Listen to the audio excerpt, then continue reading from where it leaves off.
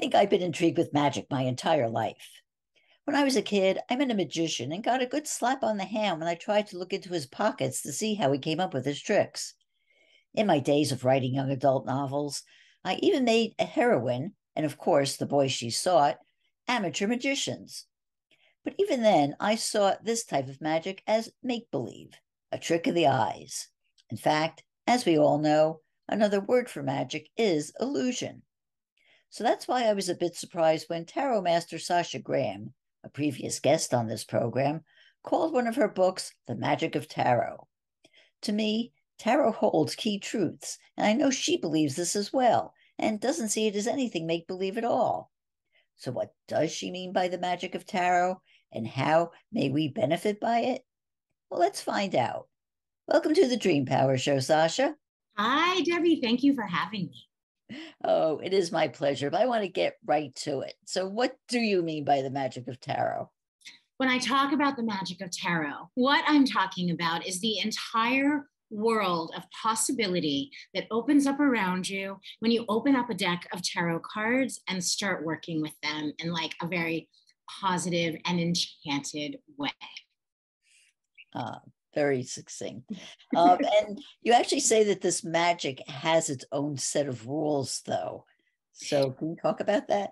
It does. It does. So, and when we talk about something like magic, I think that there's a lot of other words. I think a lot of people actually are using magic in their lives, a lot of very successful people that wouldn't necessarily call themselves magicians, but these people, right? Because you kind of can't look away from them. They look as if they've swallowed the moon, and so magic is really about diving into that kind of energetic field or energetic river where you're kind of like in alignment with who you are authentically. And that authentic alignment in the way that you kind of bring yourself to everything that you do in your life aligns with the expanding energy of the universe. That is magic. And the reason that tarot is so helpful is because it's literally like a roadmap. It's kind of like you can check in and kind of take a really objective look at your life, at your choices, at where you're going. And it's kind of like a sounding board. And the deeper you move into your tarot practice, you rapidly discover that you're not necessarily reading the cards alone. And artists and poets and painters and actors understand this, right? When we're in creation mode, it's not just us. And the magic is that space with which envelops us when we're doing that. And whoever or whatever that other hand is up to you to name and decide and discover what that might be for yourself. I know I love that it's all about possibilities because possibilities are endless, which means that you have the whole world to decide and to At your choose from. fingertips. And if you look at the nature of the material world, it is endless. If you sat and decided to sort of contemplate a rose in your garden for 10 minutes, the more you focus on it, the more you discover and the deeper you go, and you realize it's not just what you see on the surface, there's more depth, and that's a great thing about the tarot is and storytelling. It helps you create depth and new understandings in what's in front of you and how you respond to it. Yeah, and you mentioned that word storytelling, and I want to get into it because you do say that tarot is storytelling. It absolutely is storytelling. And it doesn't matter what sort of a tarot reading you're either giving or getting. You might sit down in front of someone who's going to predict what's going to happen to you. They're going to tell that to you in the form of a story. Everything in our life is storytelling. And there's two storytellers, right? There's the internal voice inside of our head, that voice where we're constantly like the internal self, that's storytelling. And then the external voice that you and I are using right now as we're communicating with one another. And so the entire suit of swords, right? There's 14 cards in the tarot deck that are devoted specifically to the way that we narrate what's happening to us, the way that we understand and how we make the story inside of our head to make sense of our life and our world. So it helps you sort of start to examine like, what stories am I telling? How am I talking to myself? And that's where you suddenly discover, well, if I can enhance or change the way I'm telling my story, I can really literally change my life. Which is just amazing. Amazing that we can actually do that. I wanted to get back to the actual tarot cards themselves, uh, because they are symbolic of this magic that is possible for us. Um, the cards, they all have the same characters. They have, the major arcana with their characters and minor arcana with the suits and everything. One thing I've always been curious about, though, is why are there so many different decks? So, thank you for bringing up that the structure of a traditional tarot deck never changes.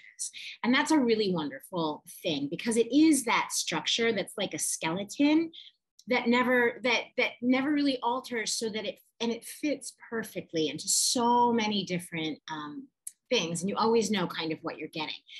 There are hundreds of thousands of different kinds of tarot decks on the market, which is great because if you're just learning tarot, you want to get a deck that you're beguiled by the art. So if you're into Shakespeare, there's Shakespeare tarot. If you're into fairies, there's a million fairy decks, like any kind of aesthetic, art style, theme, pop culture, television show. I think a Stranger Things tarot deck just came out. Like anything that you're into, chances are you can find a tarot deck with that vibe, with that artwork. But that's just kind of like it's kind of like the clothing, right, that tarot deck puts on. Underneath all of our clothes, our bodies, right, we're all very similar to, if we're fortunate to have two arms, two legs, like we're all kind of built the same, no matter what we choose to put on top of ourselves. With tarot structure, it's exactly the same thing. So you may be using like a Game of Thrones tarot deck, but the underlying structure and all of the magical esoteric stuff embedded inside of that remains the same. Okay. So if you're new to it and you're deciding to pick a deck, you just really kind of go with your gut. 100%. When I was just having this conversation this morning with a friend, and she was like, "How do I know?" And I said, tarot it's a relationship. And so the same way that like when you meet someone and you're like, oh, I really kind of vibe and like this person, like I want to get to know them more. That's the kind of feeling you should have when a deck sparks your interest. If you're in a bookstore or looking at decks online, you'll know it's that internal spark of like, ooh, I want to see more of this. That's what you want to follow. And that's the deck you should purchase and start working with immediately. Mm-hmm. Well, this is a show about dreams, as I like to say at the beginning, and there are quite a few similarities between tarot reading and dream work. For example, something that all dream workers use to help them remember their dreams and to work their dreams is to keep a dream journal. One thing you also recommend to people who are trying to understand what they see in their own readings is to keep a tarot journal. So what constitute a tarot journal and what kind of things would you put in it?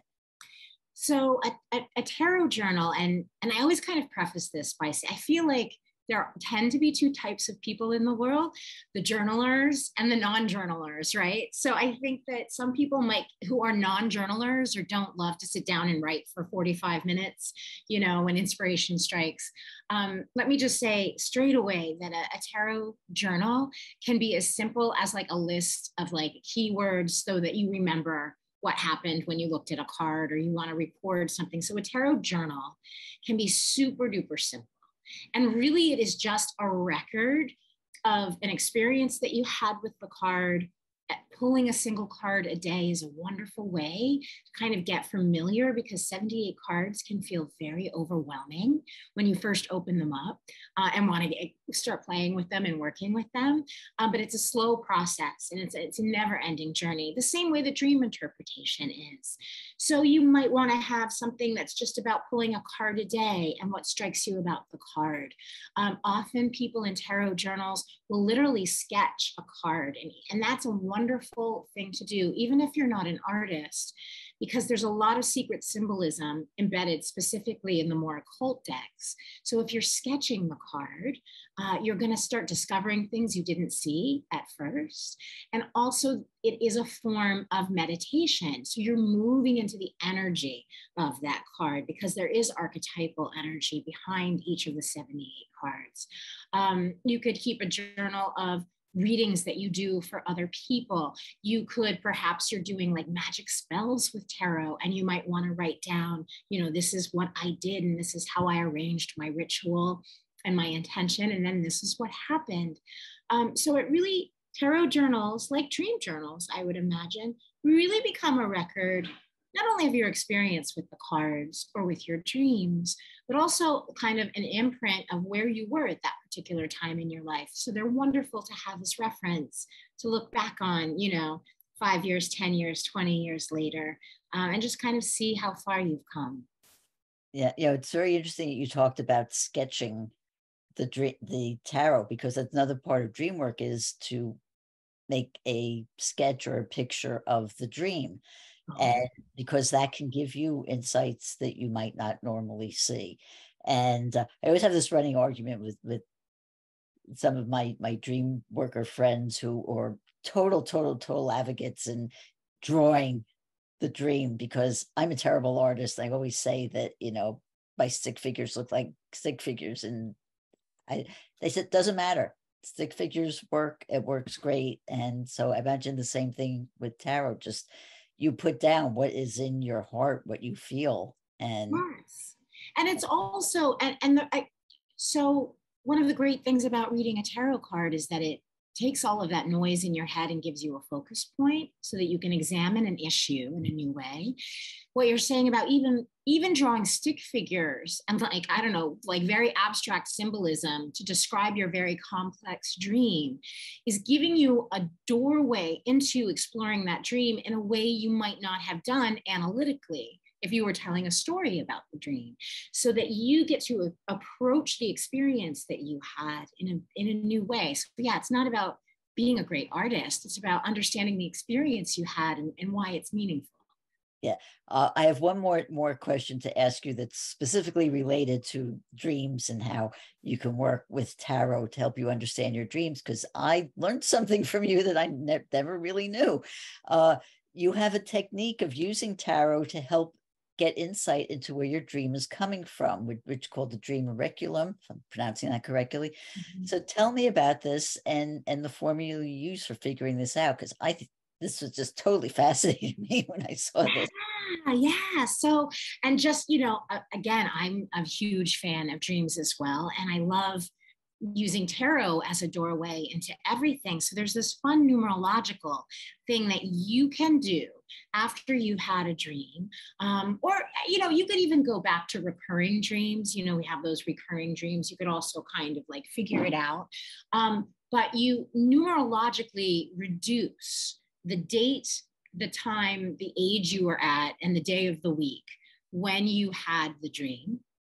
And you reduce it down to a number that aligns with the major arcana, right? So there's 22 major arcana cards. And then with that, you kind of use that card as a doorway of understanding what the dream was about, or an energy within you from which that dream sprang. So it's just a new way, an interesting way of diving into your subconscious self and try and figure, and it's incredibly helpful, because it brings a whole new wealth of information to the dream that you had in a way you can understand it. Oh, that is so true. I just have one technical question about it. Yes. So you say you assign a number for the day that you have the dream. Let's say if you go to sleep Sunday night, is it Sunday you have the dream or Monday? Yeah, that's a good, well, so I would say most of us tend to, unless we wake up from a dream immediately, I feel like most of us tend to wake up from our sleeping, like having our dreams right before we wake up for the day. So I would count the after midnight, you know what I mean? Unless I knew it was definitely a before midnight wake up, or a daydream where I was, where you were napping. But that's a great question. So Sasha, you say that if you're starting off with learning tarot and learning how to do it, one of the best methods to get into it is to pull a card a day. What can you get from doing this? It's kind of unbelievable, actually, what you can kind of gain from doing a single card a day. And it literally takes under 5 minutes to do. but I often like to say the most profound things in life often come from the simplest things. You know, we tend to overcomplicate. So a single card a day is, and it's a practice I still actually do after all of these decades with the cards. I still pull a card every single day. But if you're just learning, at any point in the morning when you're feeling like kind of cozy and centered before you begin your day, maybe you're drinking your coffee, your tea, just kind of clear your mind. Just clear your mind and think about the day that's coming up ahead of you. And I like to say, like, an easy thing to kind of focus on is what can I pay attention to have like a great day, you know, or you'll know, right? If you have something coming up, like you have a job interview, what can I like focus on? What can give me a little bit of clarity? And then shuffle and pull a single card. And then just allow whatever comes up. You don't have to look at a book. Just how does the image impact you? How does the color impact you? Maybe you notice the number of a card. It's the number 2, and 2 is like your angel number. What is the message from the card? And just sit there for a minute. Do not worry about getting it wrong, and just write down, just jot down what you get. And then go about your day, right? And you might keep the card out so you can see it, or you might like just leave it next to your bed. And then at the end of your day, you know, before you go to bed, after you brush your teeth, just check back in, take a look at the image again, and see what like, and see how something in your day may be aligned with that card, or maybe you found yourself embodying that card, or someone else did. It is so simple. It is so clear. To just clear your mind, ask a question, and a card a day, as well as starting to really get to know the cards on an intimate level, it gives you an opportunity for clarity. So I always say, like, you know, if there's something that you want in your life, start asking the cards every morning. If you ask the same question every morning for something you need an answer to, believe you me, you're going to get that answer. But you just have to show up and ask and pull a card. It's the simplest thing in the world. It'll change your life. Mm-hmm.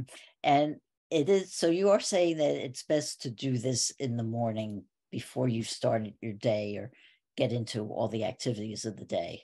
I think so. I think morning is a great time. That's not necessarily good if people work at night and like their mornings maybe begin at 7 p.m. You know, that's when they wake up.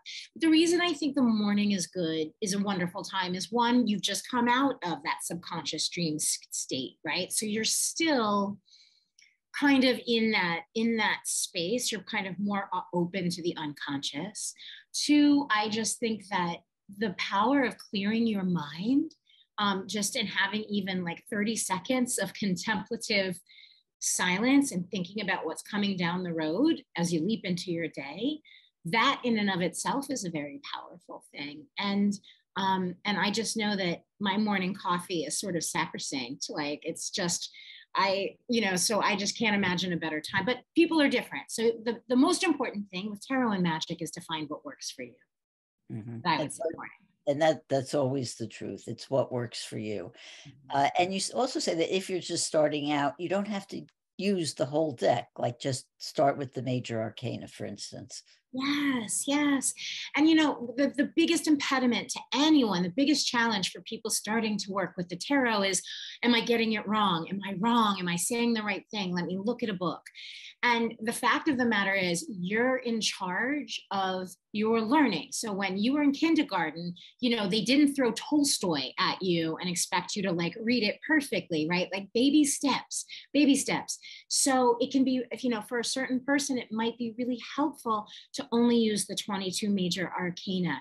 Perhaps you only start 1 week and only read and shuffle the 4 aces or 4 kings, you know, or only female cards. Like, you can pull apart the deck, play with it the way that you want, and say that somebody out there is working maybe with their grandmother's deck, and maybe it's an old occult deck, and maybe the death card freaks you out, and take out the cards that scare you. Don't, you know, if something freaks you out or is challenging inside the tarot, put that to the side until you're ready to integrate it. Like, hopefully none of us get thrown into the deep end of a swimming pool when it's time to learn to swim. And the same thing with tarot, like be gentle with yourself. It's a lifelong, never ending, beautiful relationship and process. So take it easy and take it slow, and you'll, I think, move forward faster. And one of the other things that you just also mentioned too is asking questions of the card, or asking questions before you pull the card. Is there a way to phrase a question that gets you better results, or ways that you shouldn't ask questions? Debbie, thank you for asking that question. Questions are so important, and how you phrase the question is really important. So you never want to ask the cards, is something going to happen 100% yes or no? So when you're asking a question like, when am I going to get the raise? When am I going to find love? How come my life sucks? Why can't I stop eating pizza? None of these questions, even if you got an answer, would necessarily be helpful to you, other than just sort of soothing yourself in the moment. You want to be proactive with tarot. So questions of, how can I find the greatest romantic relationship of my life? What can I do to attract that person I'm like madly in love with? That then you flip a card and suddenly you're like, oh, this card says maybe I should focus on my sensual energy today. And so with that, like, you might go get dressed in a different way and catch that person's eye. So questions about how, or what can I do? And it really comes down to asserting personal responsibility, that we're in charge of our life, we're in charge of our choices, right? Things aren't happening randomly.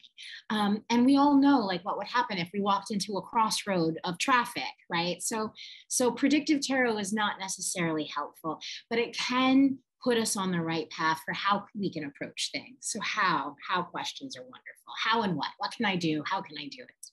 Yes, very good. And it's just like with dream work also. If you're asking the questions, you do it in a way that isn't judgmental, and isn't that gives you more of an open-ended, the possibility for a more open-ended question than just a, this, whatever. But we will go on from there.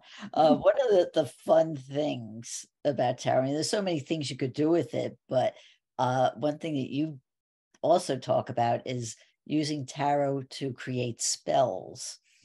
So I know when we think about the word spell, we're thinking of, this witch in a cauldron and coming up with, magic weirdness and stuff like that.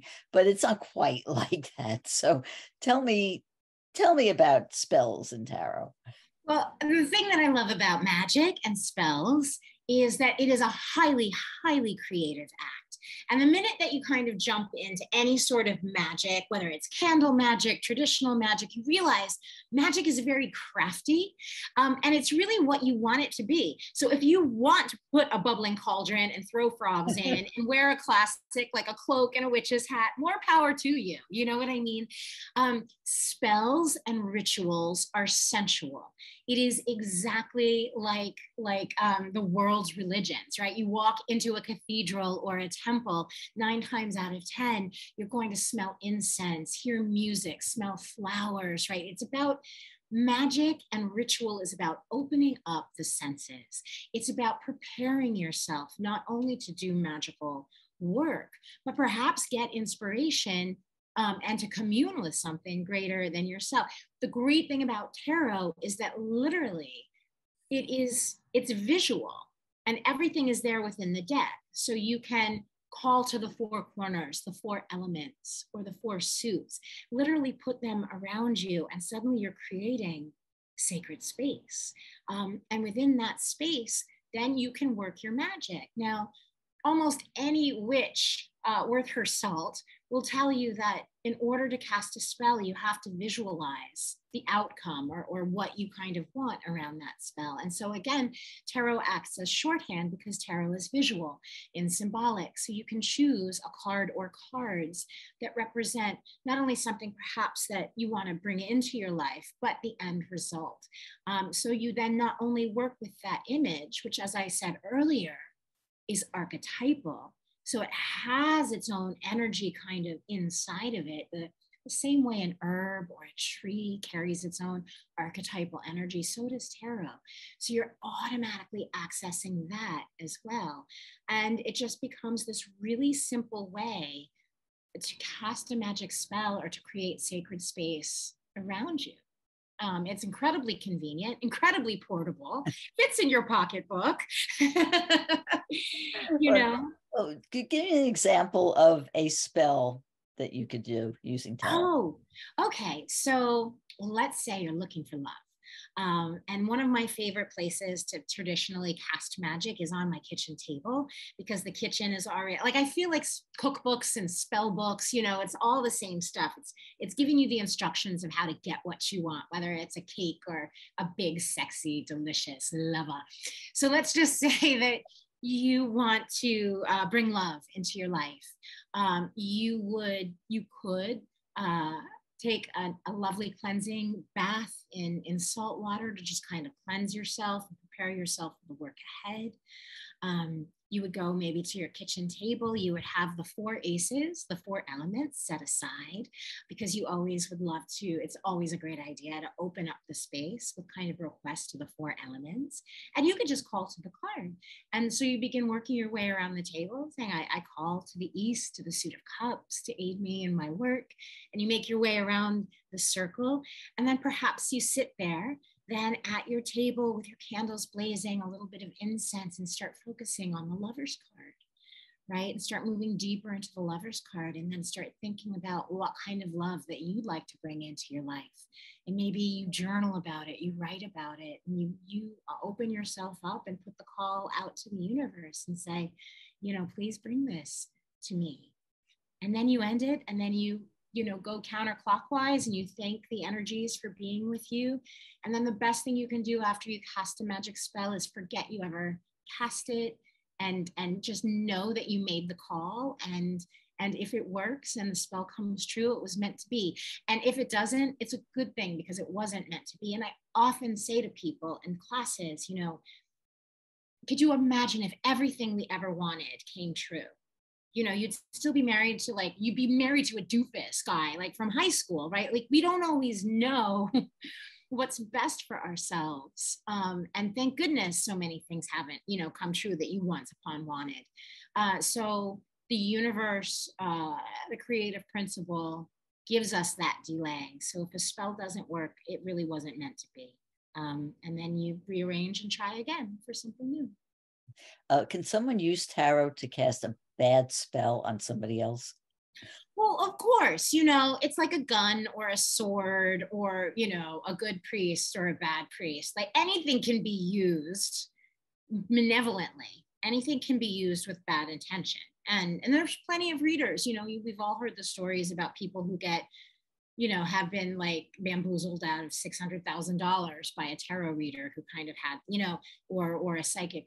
So yes, of course, there's anything with ill intent can be done through, or tarot can be used for that. The same way, you would use a gun or your legal team to go out and do really awful things. So tarot is no different than anything else. Okay. We've been speaking about the magic of tarot with Sasha Graham. I hope you've enjoyed today's program.